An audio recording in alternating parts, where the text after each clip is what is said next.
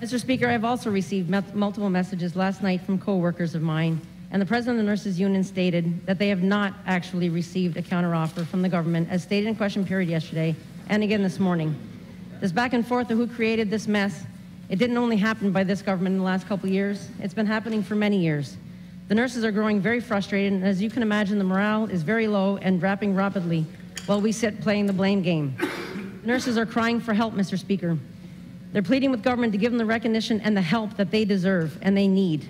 And hearing co-workers that are dropping out of the system and out of the profession for so many years is just heartbreaking.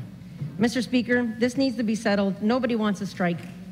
And we should be working together to make sure that this is done, and it's the primary thing that's done. Can the Premier please tell us which one is it?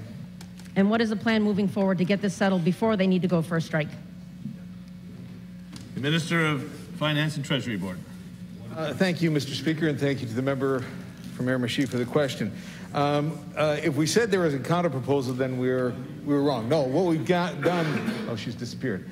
What we've done, Mr. Speaker, is we've given two proposals that have been taken by the leadership to the union, and they have ultimately been rejected. If we're looking for a counter proposal, it would not be from us, it would be from them at this time.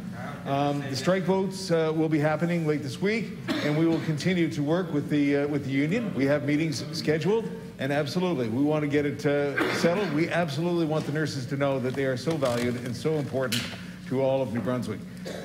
Mr. Speaker, it's without they are without blame in anything, and they have worked crazy amounts for COVID and before that. We absolutely want to do what's right for the nurses.